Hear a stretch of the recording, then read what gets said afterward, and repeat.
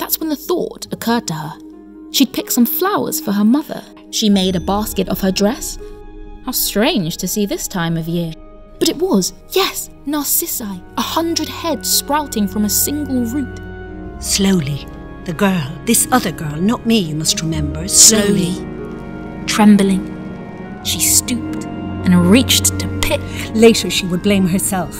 If she hadn't looked at it so long, if she hadn't stood there making a basket of her dress, revealing all, if she hadn't wanted more than anything these strange, unseasonal flowers.